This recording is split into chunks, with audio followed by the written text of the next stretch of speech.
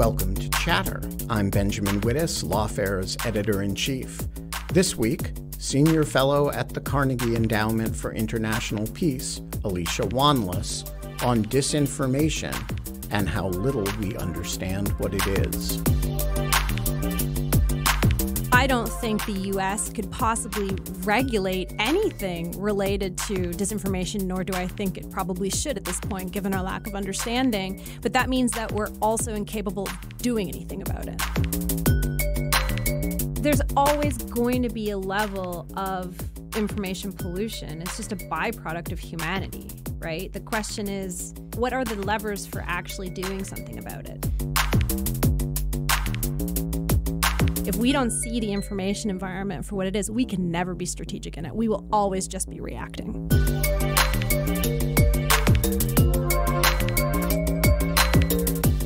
So I want to start, before we get to the article that you wrote, I want to start with the question of the field that you're critiquing, which is the field that has blossomed since 2016, really, the field of fretting about disinformation.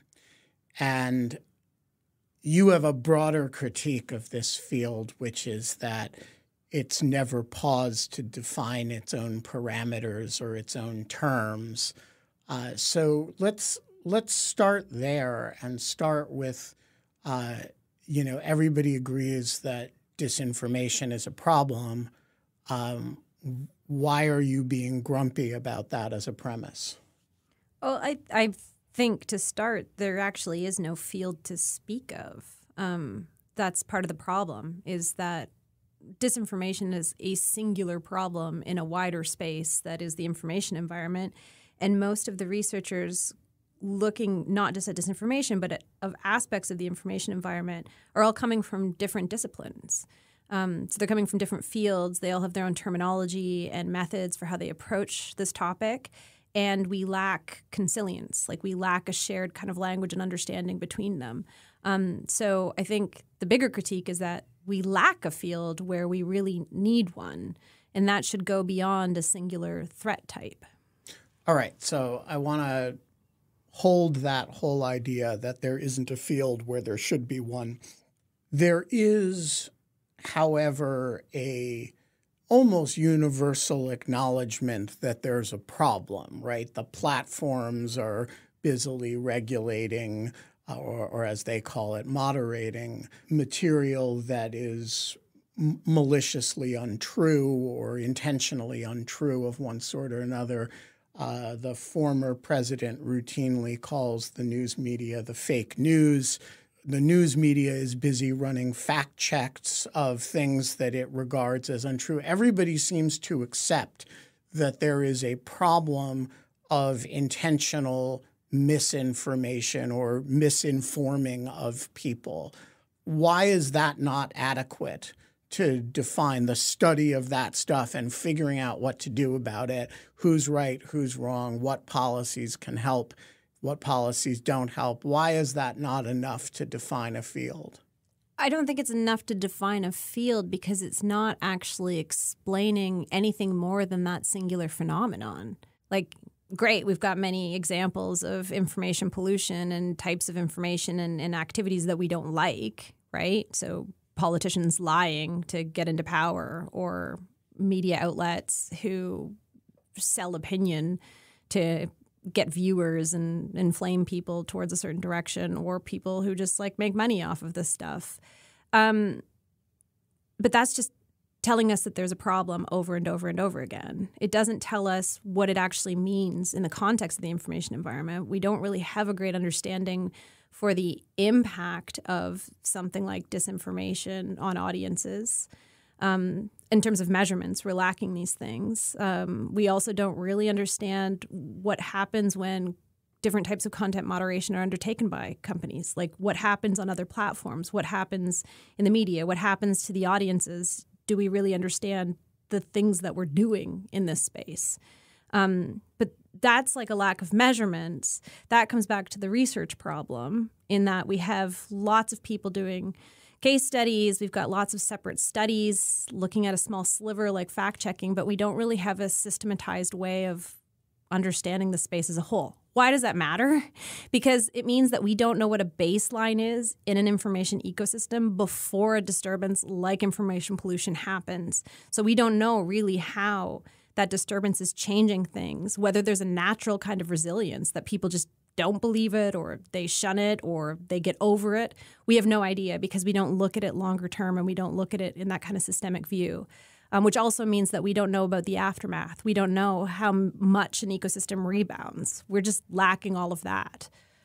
All right. So you have now referred at least 4 separate times to terms borrowed from the world of ecology. You've described an information ecosystem. You've described information pollution. You've described sort of the natural resilience of an ecosystem, all of which sounds like you are talking about environmentalism. It is, I don't think, an accident because you wrote a long dissertation about ecology as a sort of a model for thinking about the information space. This idea of information ecology and specifically this idea that we should think of information spaces as ecosystems. Where does this idea come from? Who thought it up? And to what extent is it meant as a loose metaphor? And to what extent is it meant as a more precise guidance metaphor? As in, should we have an environmental I mean, you're Canadian, so I don't Ministry of the Environment for information or an environmental protection agency for information, or do you mean it in a more gentle sense?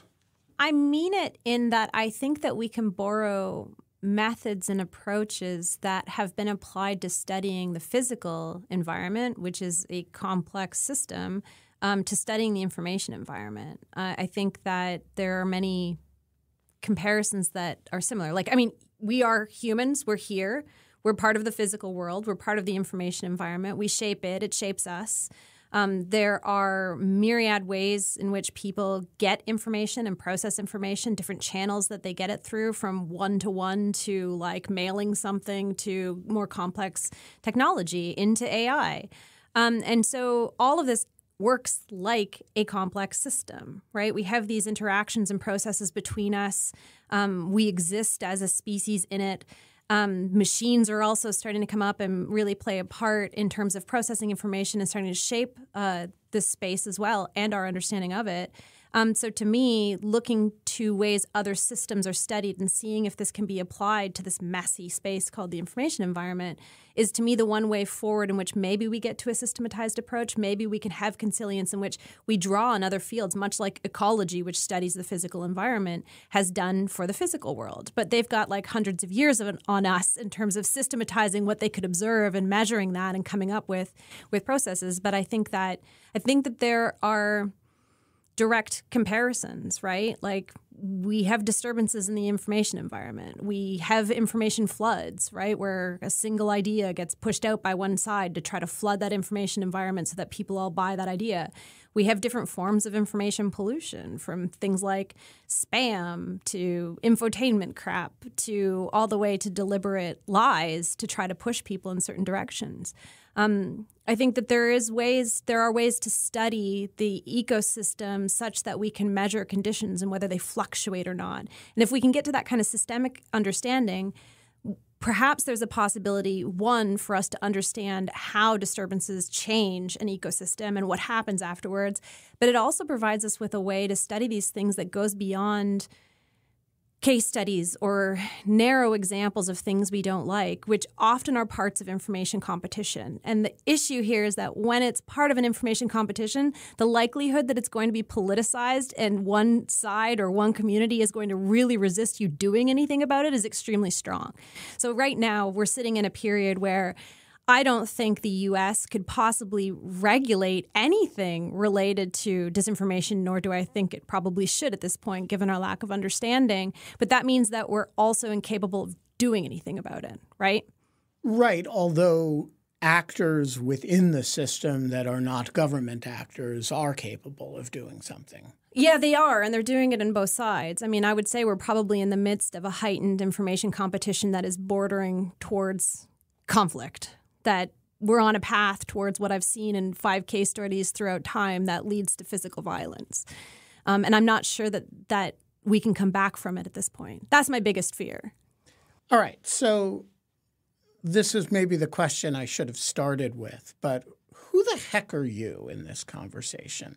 So on the one hand, you're a fellow at Carnegie, and you're, an important voice in this conversation.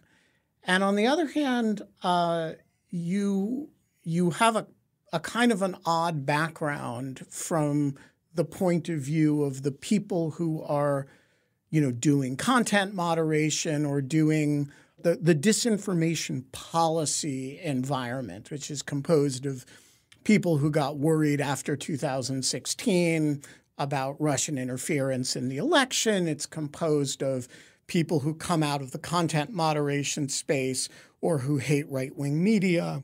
You come to this from a very different place in the conversation. How did you get into this whole field, insofar as it is a field at all, which, of course, you argue that it isn't?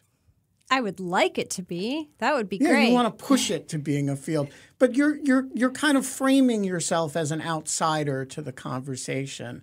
And I'm curious how you got into it. I think this stems from things that I've just generally been fascinated about in terms of humans and human behavior and how they end up in places that have massive consequences for society. So underlying it, I was fascinated with wars. And that's my PhD is in war studies. I really, as a kid, just was fascinated by the First and Second World Wars. How do they happen? How do people get swept up in them? How do they end up laying their life down for different systems? How do they end up doing really awful things to each other?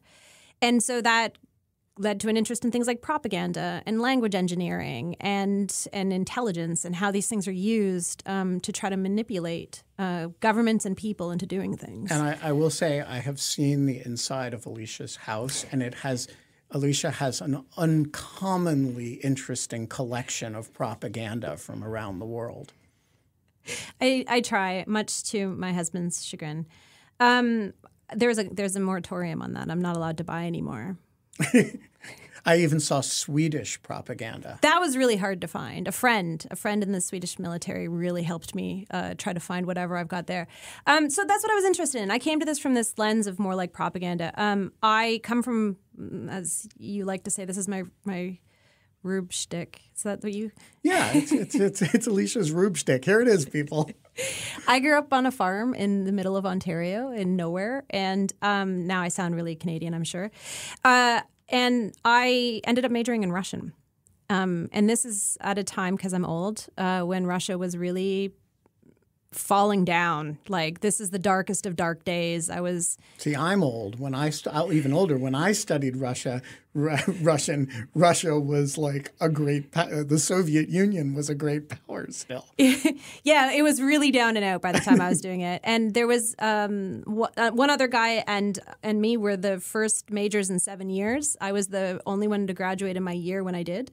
And I mean, it was sometimes a struggle just to have a prof to graduate on time because the program was decimated. Anyway, I obviously could not find work and took whatever jobs I could get in the 2000s, which led to a patchwork of career, which is, I don't think, really relevant. But suffice it to say that it gave me experience in understanding how the internet works and access to it and all of those fun things.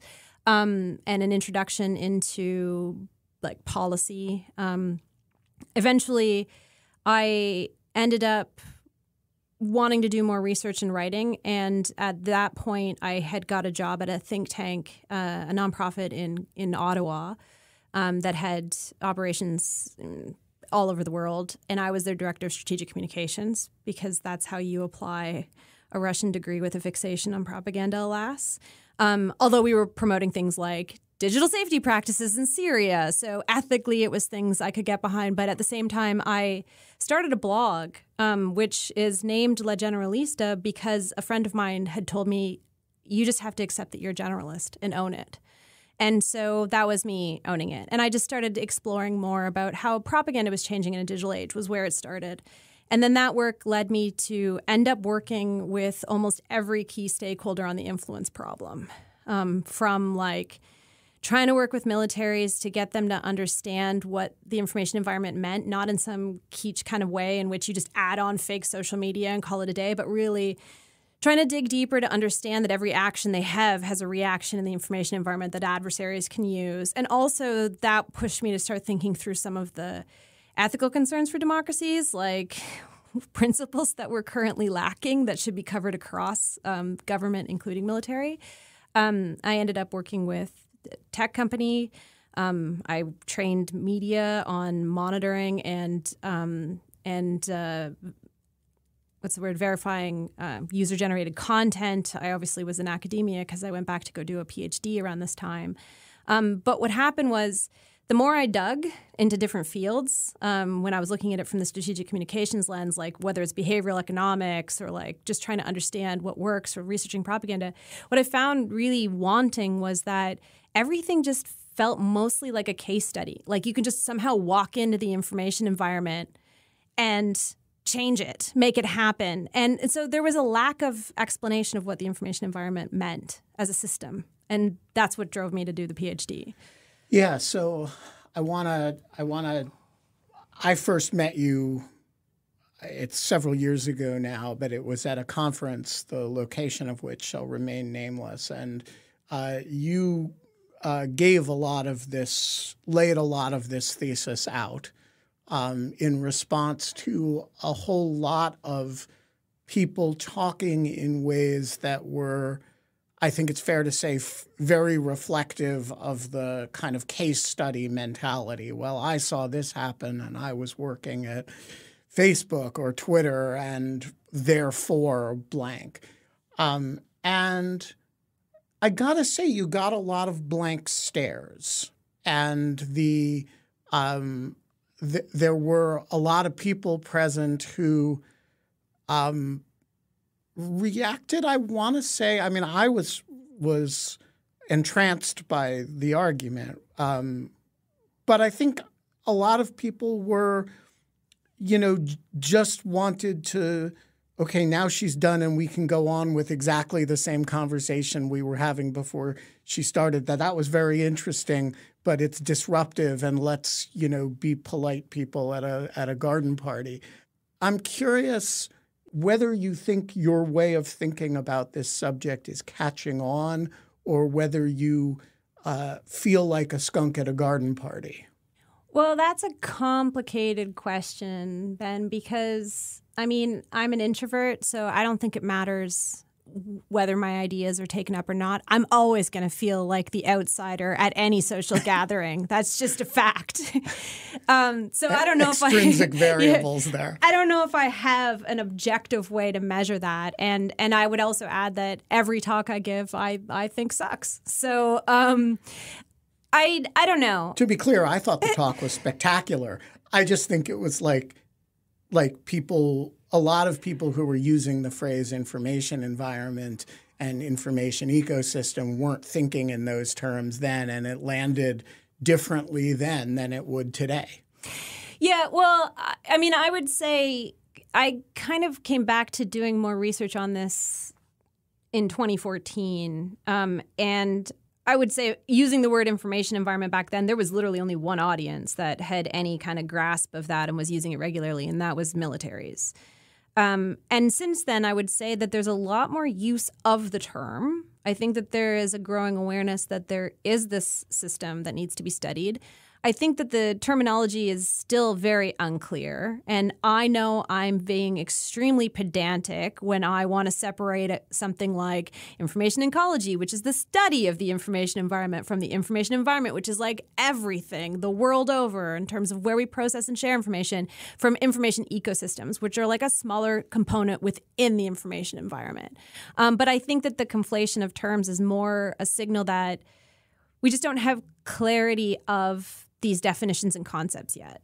Did you coin these terms? Did somebody else coin them, or did they kind of – there's a group of people who've been thinking about this at around the same time, and the terms kind of evolved out of the writing that a bunch of people were doing? Do these ideas have specific human generation, or are they more sort of spiritus mundi kind of things? You have pockets of it popping up in different places. So I think some of the earlier terms that were used, there was information environment in the 70s from this wonky book that I'm not going to be able to remember off the top of my head. And also there was another one called Information Ecology. I think the problem with many of those books was that they used the words, but then they didn't actually dig into it and offer anything more. So it was just like borrowing a term without exploring what it could actually mean in depth. And then really you start to get more discussion around the information environment, 2000s, and in particular, there was a joint publication from the U.S. military, JP-13, I want to say, that is on influence operations, and they really dug into the concept of the information environment there. And then later on, there was another NATO working group that really put out a longer form paper on what the information environment means. But it was really contained, I would say, more to a subset of military thinking about it. And also, I think, trying to posit it as another domain, like land, air, and cyber. Like, I disagree with that as a concept. I think it's and let's pause on that. Mm-hmm. Why? I mean, it's a superficially attractive idea that you can fight in the seas, you can fight in the air, you can fight in space. We have Space Force now, and we're going to beat them up in space. And you've got great Netflix show. You've got cyber. Why not information space? I actually don't think that those domains really exist in the old world. I mean, let's look at Marines. What are they then? They're cross-domain. Right. Well, I think the whole domain idea is just a neat and tidy way to try to have mandates. Oh, you want a soapbox? How we're working just across mandates and silos, completely disconnected across the information environment, and then think that we're going to have strategy. Right, but there are some. I mean, if you're going to fight on water, you need ships, right? I mean, I don't think there's iron walls separating the domains, but there are. You complain that this area doesn't have a discipline. It doesn't have, terms that define it. Well, ships, airplanes, right? These are different disciplines. They occupy and fight in different physical locations and different types of physical locations. It's a loose rubric. Why not information? Because the information environment transcends all of those domains. It applies across all of them. So it's not separate in any kind of way. It's part and parcel of where we live all the time and function and operate. But isn't that true of cyber too?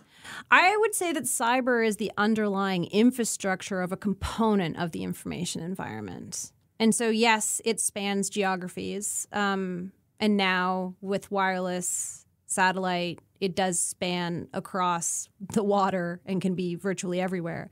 But to my mind, the cyber side is really an underlying infrastructure that's part and parcel with the information environment. And this is also a problem in this kind of like siloed approach that we take everything. The people who are over here working in cyber think that they are just something separate that is disconnected from information. That information is just like another layer that doesn't have any relevance to them, but they're really deeply interconnected. Yeah, it also seems to me that one of the differences is that you can attack somebody else's ships, you can attack somebody else's airplanes, or use your airplanes to attack. You can attack somebody else's computers. You can't really attack somebody's information in a physical sense, right? It's ultimately a metaphor, and a domain, at least as the military thinks about them, aren't, land warfare is not a metaphor. Land warfare is, a thing that happens and, that human beings do. And I think one of the reasons it doesn't work as a domain is that it's a little bit too metaphorical. Well, and I think you're hitting the nail on the head in terms of the way that so much of this is framed in the context of defense and conflict, that it is a slippery slope into being really problematic for democracies. So what I mean by that is, like, recently we were looking at emergency management frameworks to see whether this could be applied to understanding, like, the sum total of intervention options that, let's say, a democratic society has in the context of a conflict within the information environment. And what stood out was that, okay, you could borrow from, like, fires and stuff like that. That seemed to work in the context of dealing with humans and trying to get them to go along with you and protecting their safety and trying to engage them in all of that. And, like, how do you do the cleanup afterwards? Another option that we looked at was you could look at cyber emergency responses, but the language around it was a little bit disturbing in the context of thinking about humans and democracy. And that was like, identify the threat, eliminate the threat. And it had all of these connotations of destruction, right? Like destruction and protection. And that makes sense if you're, like, fighting a physical war. But if you're trying to win hearts and minds, you're trying to ensure that people actually want to consume information that is accurate and reliable, as opposed to it landing short because they've already come to believe something that doesn't make sense. You can't really talk about elimination. Especially not in a society that believes in free speech, right? I mean, you look at a purveyor of disinformation, however you want to define it, a purveyor of misinformation and lies, and you would seldom think of dealing with that by eliminating it with an M1 tank or something, right? Right. Here is my reservation about your theory, and I'm going to lay it out in much more florid terms than I actually feel it for purposes of conversation. But it seems to me what you're saying is you got to understand the whole system as a system. And if I'm trying to prevent foreign interference in the next election, that seems like a hopeless intellectual task before I get to do anything. And I hear 1,000 voices crying, but Alicia, we have to do something. And you saying, yeah, but do you understand what this intervention to prevent this pollution, what the spin-off effects are going to be? And my question is, why isn't your very laudable intellectual caution about interfering in an ecosystem or in the larger information environment, why doesn't it amount to a constant counsel of despair and doing nothing? You mean personally? Well, not that you control the information space, but I mean as a policy matter, that if we, you put a bill in front of Congress that would, do something, and you send Alicia Wanless up to testify, and she says, we really have to understand the system and how the inputs interact and what they're all going to do. And here, do you know the answer to these questions with the bill? And of course, the answer is no. It just seems like a good idea if you're Senator Warner or Senator anybody who's proposed such a bill. And it seems like good, healthy democratic stuff. And here's Alicia Wanless telling you don't know enough about the system to regulate it. And in your heart, you may know she's right. But in your gut, you feel like you need to do something before some foreign government, screws up our elections again. And so, what's the balance in your understanding of this? You're proposing that we understand very deeply a system of almost infinite complexity. And when do we get to, do something? The bane of every policymaker everywhere. I think there are things that could and should be done in the short term that would be very satisfying to get to an answer faster that are not being done. Like what? Well, operational reporting of online services. So for transparency purposes, like having some sort of a framework to go through how they operate, like who are the user bases in a specific information ecosystem. What are the policies that they're making? Who's deciding that? How are they being implemented? What kind of research are they doing? I mean, there's about 8 or so categories that could be dug into, that if enough democracies said, hey, online services, we want you to report on these things, it would be really hard to ignore. And that, in turn, would tell us a lot more about how they function. But also then it would help researchers understand what kind of data would even be available to study, because that's a big gaping hole. I think that there is a lot to be done in terms of data access for research purposes. And so there are great people like Rebecca Trumbull who are working on that now for the DSA. That's low-hanging fruit for a lot of other democracies to like jump on and do a similar approach. I think the problem here is that we're never going to get to a systemic understanding of the information environment as we need to make informed decisions unless massive investments are made. And I don't see any single country being able to do that. I mean, the U.S. has the money for it, but I'm sorry, many of the democracies are backsliding. And that's a really scary proposition that any single country would be able to potentially co-opt something like that. So I think that there's work to be had for maybe the G7, OECD to come together to really scale up research across the board. I think in reaction to the we must do something, I think there's... I mean, you've heard that before. I hear it all right? the time. I hear it all the time. And I understand the pain and the need. That's why I said, like, these 3 things are things that could move the dial massively over a longer term. And yes, it's not satisfying now. But what I'm concerned about is that correlation is not causation. And so just because a foreign government was putting shit on Facebook and doing leaks and hacks and leaks, that I would like that fixed. Yeah, the hacking and dumping part doesn't seem like an information. It's only at the back end of it is an information ecology issue. But the thing is, like, just because, and we'll say it, Russia was messing around doesn't mean that changed the election more than anything else, right? There is a really good book called Network Propaganda by Benkler, Roberts, and Ferris on the 2016 election. And I would hazard to guess that media coverage had as much influence, and the choices that media outlets in the U.S. made in terms of their coverage. Now, yes, that means a whole lot of coverage on the Guccifer 2.0 leaks and hack and leak of what happened may have been the thing that's pushed people over the edge, but it wouldn't have pushed people over the edge if it wasn't being constantly given to them over and over again. Now then you have this other issue of like, so when should that kind of information be surfaced? Because obviously people should be informed, but I think that there's a lot that we need to reconsider in the context of elections and election cycles. We tend to really only see problems regarding the information environment in 4 separate, very disconnected ways. One of them being events like elections, the other being like specific threats like disinformation or violent extremism or whatever the topic du jour in the media is. Another one is threat actors and whoever we're fixated on. And the 4th one is new technology. Right? So we just shift every time. So sometimes it was Twitter because they gave more access or they made really bad decisions. And now it's AI. And we just keep lurching from singular topic to singular topic and missing that wider space.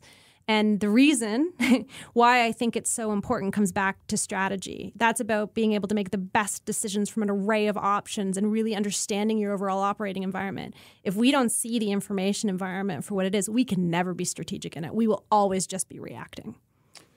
So in your dissertation, you have 4 or 5 case studies of your own, which are historical in nature and all deal with information environments disrupted in some way in fashions that affected conflicts or internal politics of countries. Talk about your case studies and why you chose them. This feels like a defense. No, because at the end of the day, there is only passing on chatter. Nice. I thought I did this already. So one thing for building a theory is that it can't just be stuck in a single space and time, right? So if I was only looking at what happened in the last 25 years or recent events, then what I may come up with may not be something that can endure. So it only made sense to go back to the beginning, and I took a case study from each major media epic. So from the age of orality, with the alphabet just coming in, to the printing press, and then in between with the steam engine, and then the age of electricity, especially with radio and television coming in, and then the digital age. And I was in war studies, so it was chosen around conflicts, but looking at the 25-year period or so before the conflict and what happened and what kind of shifts were there. Were there patterns, essentially, in criteria that changed in that time period, and what kind of disturbances followed that? So if we had the introduction of new technology, was there an increase in the amount of information that gets produced about something?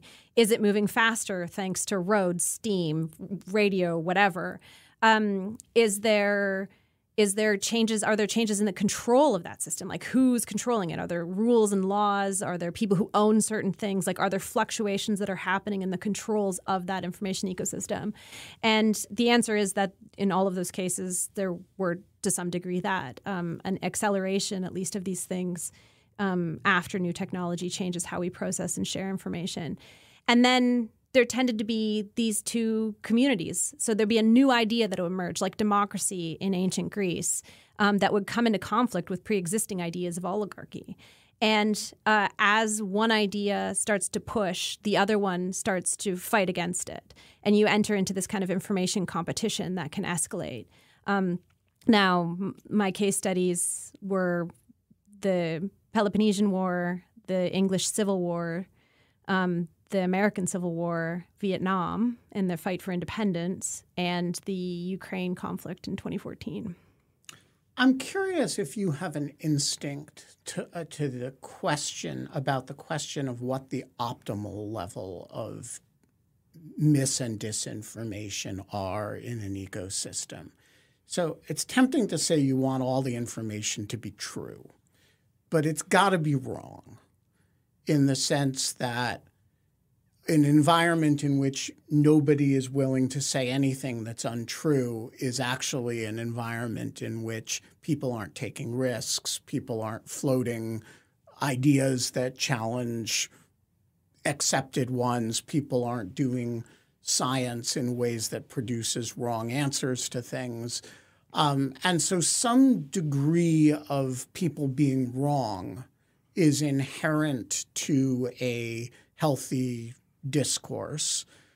And sometimes the people who are wrong are going to be very persuasive and very loud, and it will sound like mis or disinformation, whereas it's really just people being wrong, which of course can be mis or disinformation. And so I'm wondering, when in the environmental context, we have this baseline understanding of what a healthy ecosystem is, which is loosely defined as an ecosystem that we haven't fucked up. And what does a healthy information ecosystem look like, and how much garbage information does it contain? You have tried to get me to answer this question so many times, and it's like the billion-dollar question right now, because that's what we need to understand for democracies, and I think for democracies to persist at this point. I think there's always going to be a level of information pollution. It's just a byproduct of humanity, right? The question is, how much do we let it go completely unchecked? What are the levers for actually doing something about it? It's probably not after you've had an oil spill. That's not optimal, right? You want to figure out what it is that's causing this stuff in the first place so that you can work to prevent it. And if it's a matter of where it's being caused kind of downstream, then maybe you could figure out what the levers are. But right now we're not. We're just trying to stem it as it's like emerging. So I think there's always going to be that as a byproduct. There's like rumors. There's, people will make up lies. People will try to come up with answers to things when there's no information available. We know that this gets worse in the middle of things like conflicts and emergencies and crises, like a pandemic or like any kind of natural disaster that's happening. And clearly it also seems to get worse around elections, which raises a lot of questions about the state of our politics more than anything.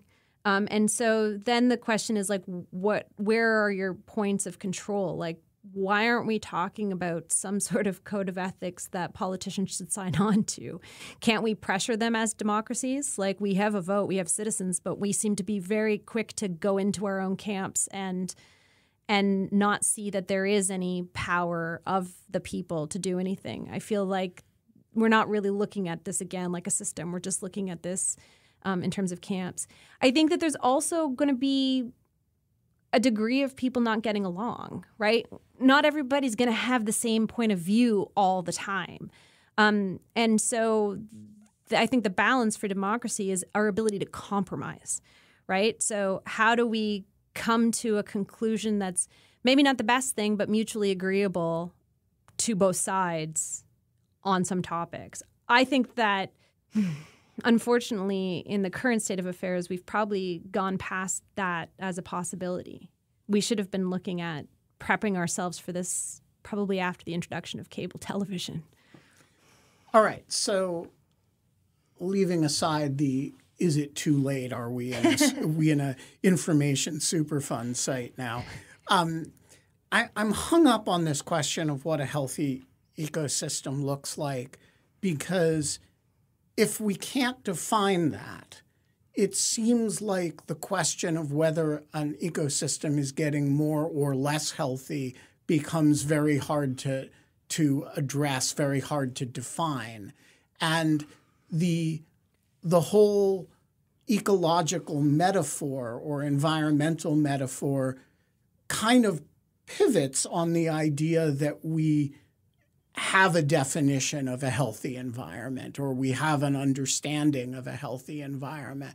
And so I'm wondering why does the whole theory not fall apart if you can't define what a pristine Amazon looks like? But we've had hundreds of years to build up information in biology and ecology to understand the physical world. We haven't been doing that in the information environment. Like, we're starting with nothing, essentially, but some ideas that we might have, like freedom of speech, et cetera. And that's mostly in the context of democracy.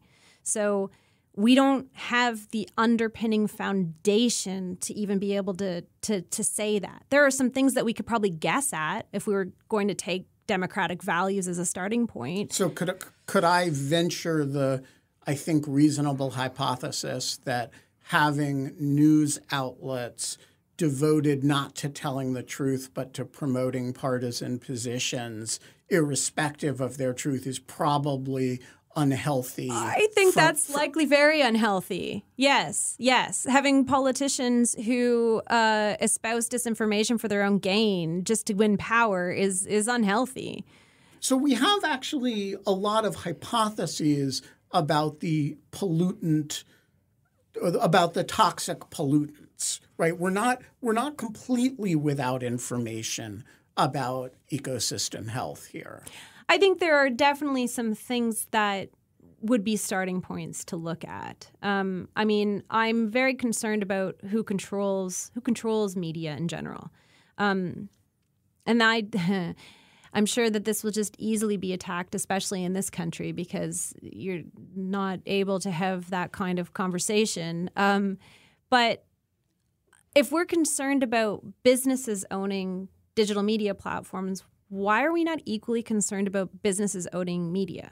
Both of these things have the potential to be informing people, and if the legitimacy of democracy is based on free and informed opinion decision-making, then any major place that is informing citizens should be protected in some way, right? Whether it's that you're protecting the people that work at them so that they can be independent to make decisions that are ethical if they come up across an editorial board or an owner that disagrees with them. But also there should be, I think it's more around ethical principles that should guide who can own and control and what they can do, rather than regulating them and telling them what to do. I think we're back at this stage. It's like basic kind of like principles. The tectonic principles. Yeah, exactly. To use a different metaphor. I do suspect that there's other places where we can borrow from. I mean, you have heard this word being used a lot, information integrity, that's coming from the information security field. I think that it's been mostly applied to closed and controlled systems, which is not easily applicable to the wider information environment, but maybe we can adapt the terminology to work for that. And that's like, maybe it's basic things like consistency, having access to information, being able to stay online, issues around censorship. It could also be about reliability, so having the same results, suitable news sources, sustainability for them, and independence and transparency of them. Could be accuracy, the quality of being correct. There is an aspect of needing, I think, fact-checking. But fidelity, the degree to which people are actually able to understand the message as it had been originally intended, right? Because you can have all the access, the accuracy, reliability and consistency that you want, but if the audience already doesn't believe what you're giving them, you've lost that as well. And I think that there's an aspect of safety that is maybe not well understood outside of the people who are experiencing very unsafe environments. But this comes back to, I think that there are fundamental principles that we agree on democracy, like that media is supposed to be free, like independent, that media journalists should be able to cover stories and not be fearing for their life or being thrown in jail. At the same time, we have environments here in Canada and the US where journalists are being attacked and harassed at alarming rates, right? We're not living by those principles ourselves anymore here. Yeah, so that's interesting. I mean, could you create a study that says, all right, let's take these 8 or 10 benchmarks of media ecosystem health, not the truth of the information being purveyed, but how many journalists are killed a year per capita, right? How many attacks, how many, our media organizations, diversely held in ownership terms, et cetera, and you measure that against the degree of public trust in media system in the media environment, and you see do places where the media is diversely owned, where journalists are reasonably protected, where the party in power doesn't control state-owned media, are also places where you have high degree of public trust in media. So this would be amazing things to study. And I think that there's a wealth of data that already exists. We're often very focused on social media data, and rightly so. Like, it's not well understood what it does to the wider information environment. And so researchers do need more access to that and better understanding. But there's also all of these wonderful data sets that places like the UN, UNDP, World Bank have been aggregating over time.